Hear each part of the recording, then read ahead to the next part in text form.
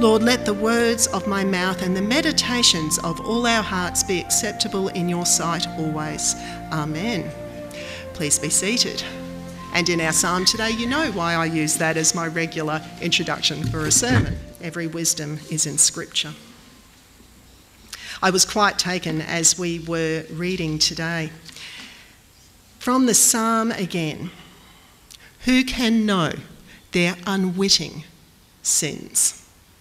Who can know their unwitting sins? It speaks to last week, doesn't it? That we might strive as much as we can, but in trying to purge ourselves of sin, of trying to make ourselves right, we'll end up losing our lives. Our lives will go before us and we will miss the things that God wishes to show us. My Lenten group this week read the story of the cleansing of the table. And Eunice, it was a challenging reading, wasn't it, Jan? We just sat and said, this feels like a different Jesus. What is going on in this text? And we know full well it's not a different Jesus. So rather than taking the easy path and trying to just read past it or wrap it with a pretty bow and make it neat, let's explore what Jesus is doing in this place. He says to the people selling doves, take these things out of here. Stop making my Father's house a marketplace.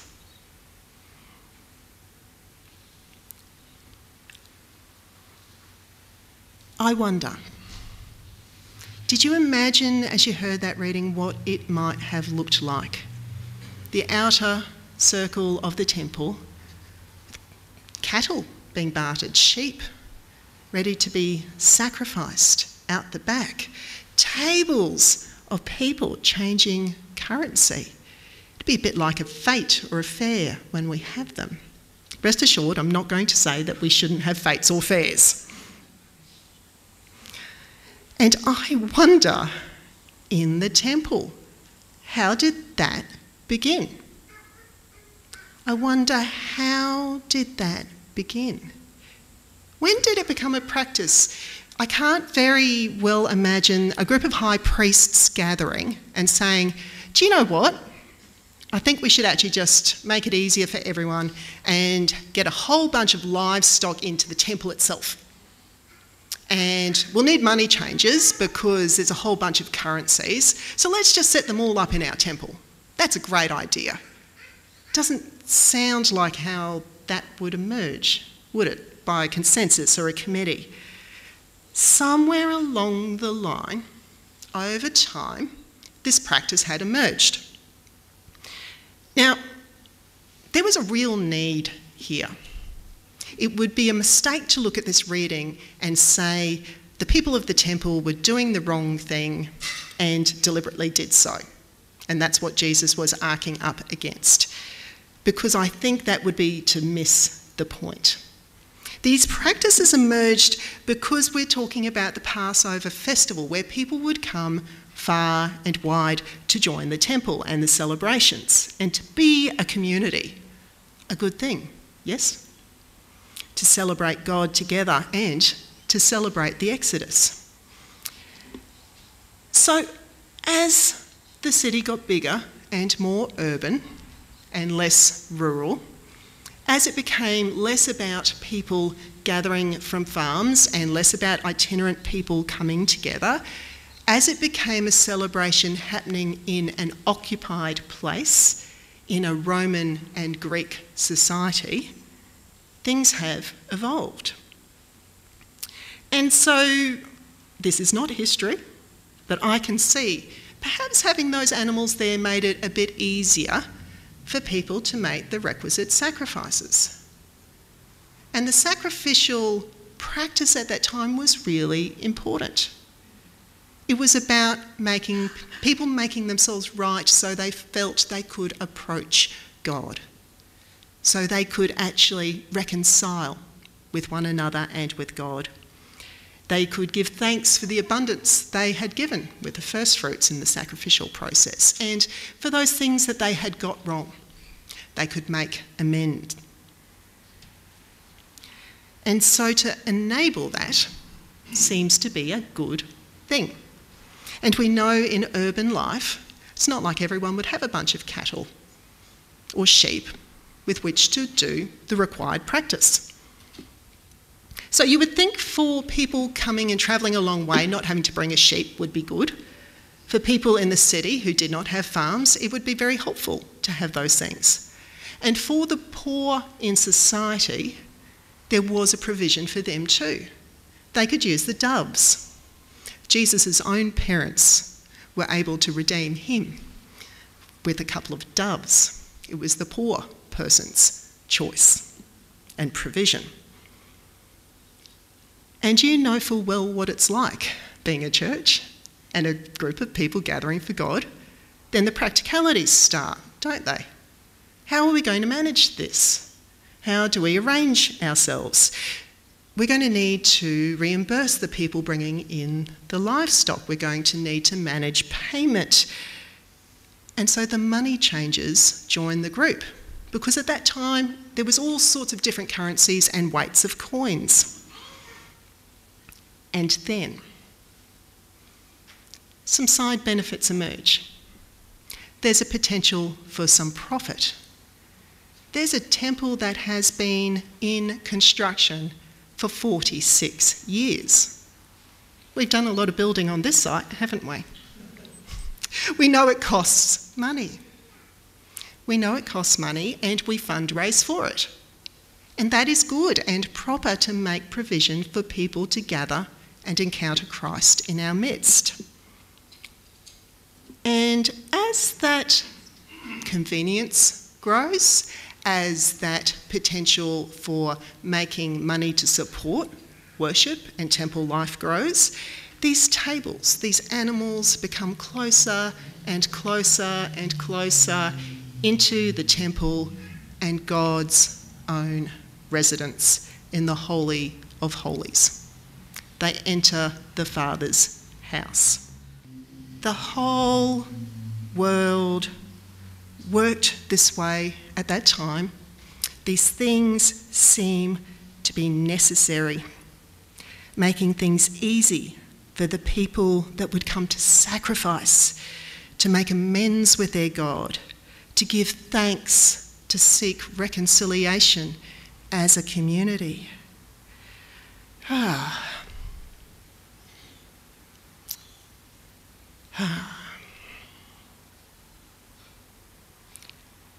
Frogs in a pot.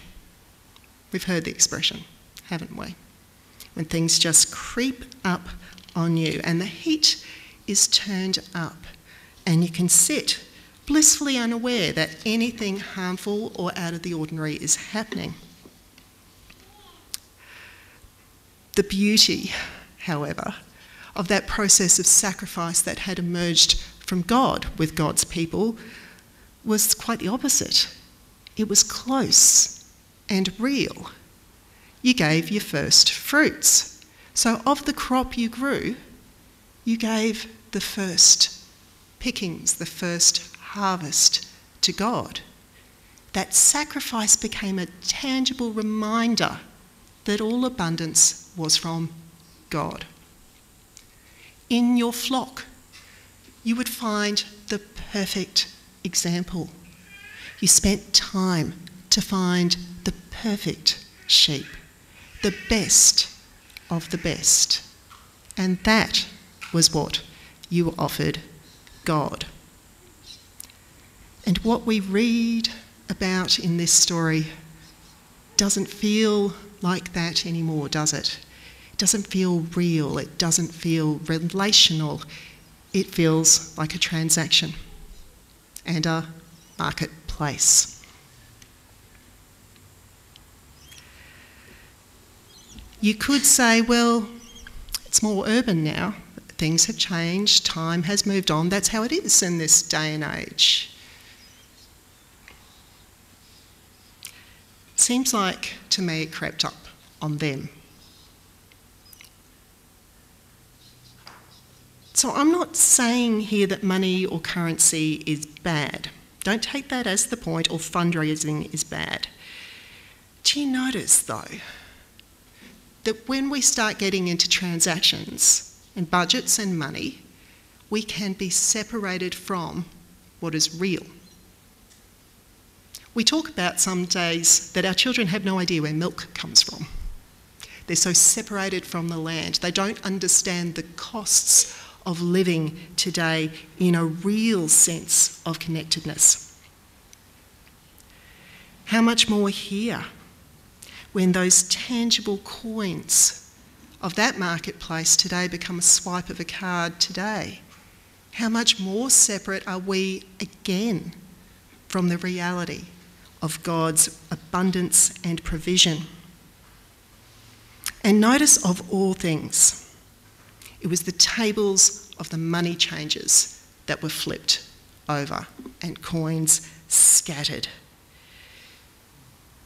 It had become a practice that you had to pay to have access to God.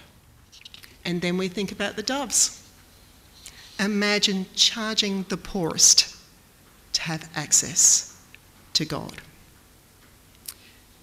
But that was all they knew. That was all they knew. And they must have looked on bewildered when Jesus started that commotion. What is he going on about? Just what does he expect? Jesus did something shocking. It shocks us as readers today, doesn't it? It's shocking. It's shocking, and that is the point. We've got an expression in Australia, haven't we? To crack the whip. What does that mean? You get the cattle going. You wake everything up. You get things moving. Wake up. Wake up out of your stupor, little frog, and get out of the pot. It's time to move on. That's the prophetic tradition. And again, this is where we need to understand and be immersed in the Hebrew scripture. Prophets are shocking. And they have to be. They're talking to nations that have fallen asleep.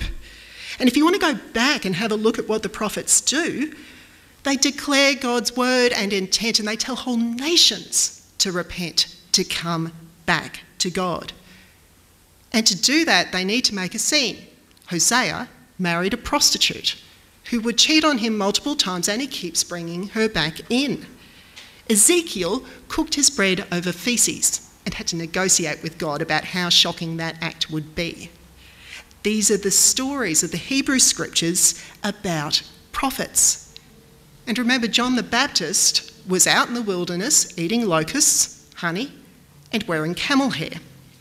Shocking. They were shocking.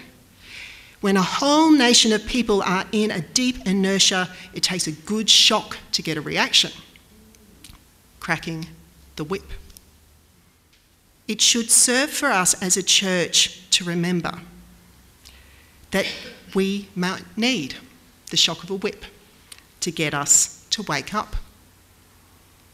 It would serve us well as Christians in our broader society to know that we are called to the prophetic voice, that we may need to crack the whip, to be shocking, to wake people up. Because it goes to what the psalm was saying, the insidious sin. The insidious sin is the one that creeps up on you and you have no idea it's happening. The insidious sin is the hardest evil to tackle. The insidious sin is the one we can't peg on an individual and say, you're a sinner. How much do we hear that in the gospel? You're a sinner, so I'm going to dismiss you. But institutions can sin. Corporations can sin. Nations can sin. And it creeps up on you. The Old Testament is full of ways in which the nations were led to sin by their leaders. And that was the work over and over again. And how often was that sin? Leaving behind the poor, neglecting the widows, leaving behind the marginalised. So perhaps we're still frogs in a pot. Last week we talked about our own individual sin and our need to repent, and how that work can't be done alone, and how if we try to make it on our own, we will lose our lives. They will just fall behind us. If we prioritise still individual repentance, we miss a very large point. At that time, the people in the temple were restoring their own lives before God, and that ended up being a marketplace. They were making things right. And the temple, the institution that should have led them and nourished them and equipped them to come before their God, missed the point. Missed their own people crying with the need to turn back to God. The whole nation needed to turn back to God. And the temple was built for 46 years, and a marketplace formed, and money was exchanged. If you want to go one step further, in those outer perimeters, that's where the Gentiles may well have been meeting God, the provision for them to worship. Can't afford a dove? Oh well. Better luck next year. The prophetic voice needs to challenge us. And here I mean us at St Mark's. And here I mean us as a country. And here I mean us as a world church and as individuals, you and me. There's a need out there. There's no excuse. We walk a balance point because we need to establish and have a place for people to gather, don't we? For the person who is looking to encounter Jesus, where might they turn? Here. Where might they find their community? Here. Where might they make friendships and be loved and nourished? Here. And the work is not for the building. The work is not for a legacy. The work is not to continue this place into the future. The work is to participate in God's mission. Our giving is to participate in God's mission. And so, such a timely reminder as we move this year into bringing together some of our strategic plans for the future of this place, to remember we are participating in God's mission. Keep your eyes open wide.